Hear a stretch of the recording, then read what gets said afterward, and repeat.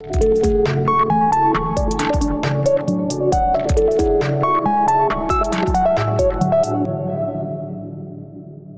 this lesson, we are going to learn how to delete a particular content from Excel sheet. There are multiple ways to delete the data.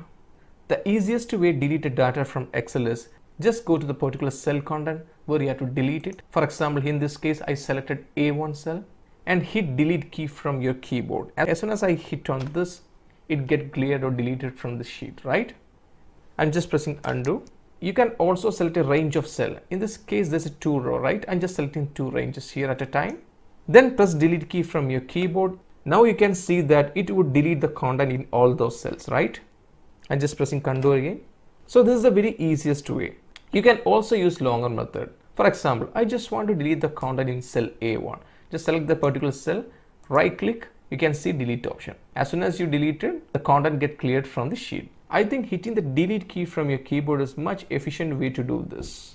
Now let me show you something. I'm going to select this range of cell like this, and I'm going to give it some formatting here.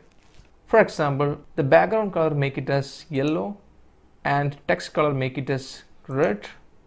The font I'm going to make it as bold. See, just for example, I just made small formatting here. Okay. Here I just want to delete only the content. That case, I'll select the respective area here. After that, go to home ribbon.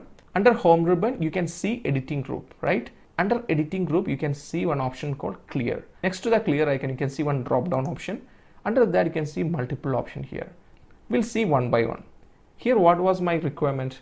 I just want to delete only the content, right? So that case, I just clear the content. See, if I click on this, only the content get cleared. That's deleted from the sheet.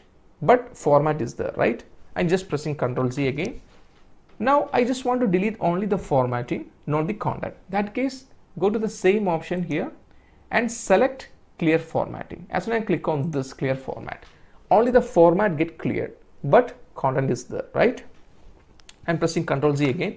In case if I want to delete everything, go to the same option here and click clear all. See, now everything has been cleared from the sheet. Regarding these options, I'll be covering up in my next module regarding formatting with more examples. Okay, so let's move to the next.